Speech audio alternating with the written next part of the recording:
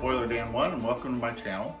I'm currently building the Flying Dutchman. This is part 1 of a series that will encompass the entire build of this ship. So I hope you'll follow along. In today's episode, I'm going to cover getting started, and you can see I've got a good start on it.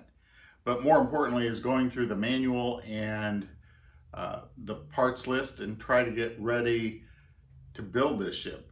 If you decide to build a ship like this, it takes a little bit of organizational skills, and that's not my strength, but the more I build ships, the better I get at it. So let me show you the steps that I took that I could get to this point.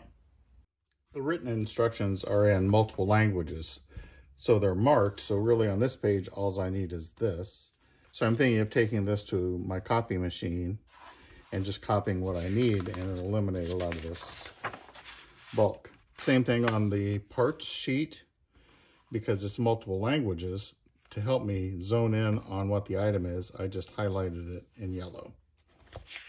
That's being helpful. I'm beginning to try and organize my build, and that's getting things in order. Now I do like the instructions because they go alphabetically, starting with A, and as you've already seen, they're pictorial. About 3/4 of the way back, because you will need to identify the parts by number. The parts themselves on the placards have no numbers on them. So I've gone through and marked them all. Here's the hull setup, and I've marked A2, A3, and they're all numerical order. A1 I didn't bother marking because it's kind of obvious what it is.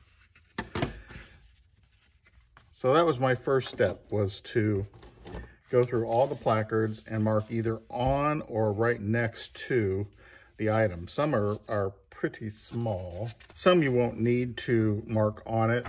For instance, this is a brass panel. And what I did is I just put it in a little baggie and marked it with the corresponding numbers that the parts are.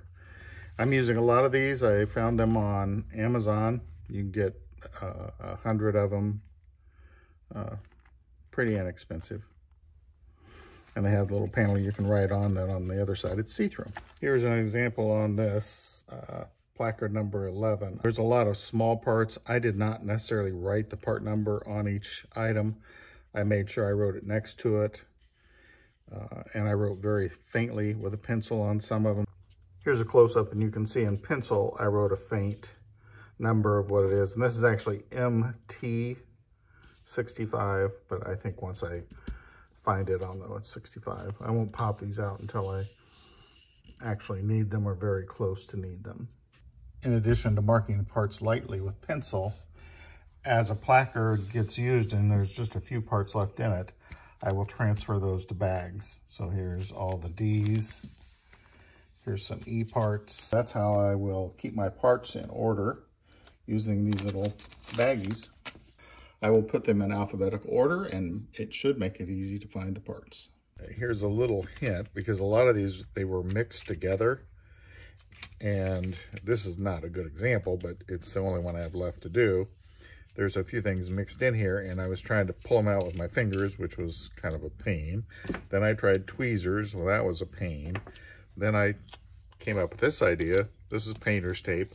I just double it over so it's all sticky, and then I can just kind of push it in there and pull all those out and then knock them off. Here's another example. These were all together in one of these small trays. They were hard to distinguish from one another until you take them out, and obviously one is shorter. So I'm separating these, bagging them, and then I write on the bag what's inside. Now this, I've not determined the part number yet, but once I determine the part number, I will put it on the bag also. I pretty much pre-stain everything, and in the staining of these, my pencil marks don't show through, so I had to mark the part numbers where they're laying to dry. There is a step not shown until about halfway through the manual, and it's where you bevel off the edges of both the front and the rear of these framing members. And you do it with a hand file, but I'm going to take my miniature sander and I'm going to pre-bevel these, maybe not all the way, but get some of the edges off so I don't have as much work to do when I get to this point. I'm starting to insert these as I finish filing it off because it needs to dry a little bit between each one.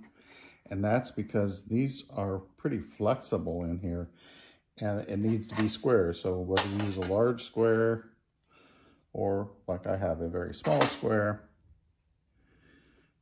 once you get this glue and set in place, you need to square it up and then let it dry for a little bit before you put it in the next one, or at least don't bump it because this has got a lot of play in it. They suggest white glue for this. I'm using wood glue, which has a little bit of a yellow tint to it.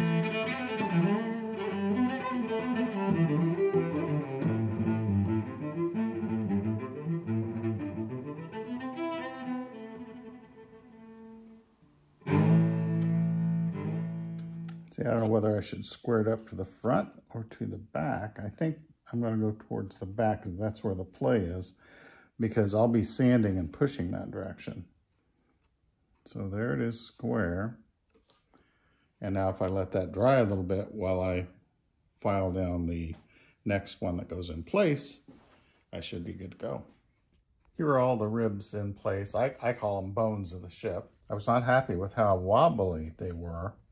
Now that they're glued in place, they're stable, but it made it a little difficult to get them into that square position and to hold that position. I do think I have them square, and some of them I think are tilting, but I think I can pull them together if I need to, if the tilt's a little off. But it was hard to do the square and then the top so it wasn't tilted. What I would do if I had it to do over again and I had the time, I think I would build a spacer on both sides and put a spacer in here to hold them in place.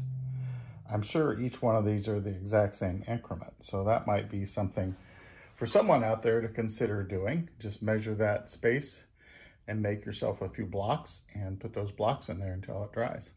That's the end of part 1 of my building the Flying Dutchman. Part 2 will come up pretty quick. I've got to do some side work. There's a lot of metal parts on this particular ship, so I'm going to age them using a copper leaf technique and then age that copper leaf. I'll show you some of that in part 2, so stay tuned for that. It'll be posted in the next couple of days or so. This is Boiler Dan 1. As always, thanks for watching.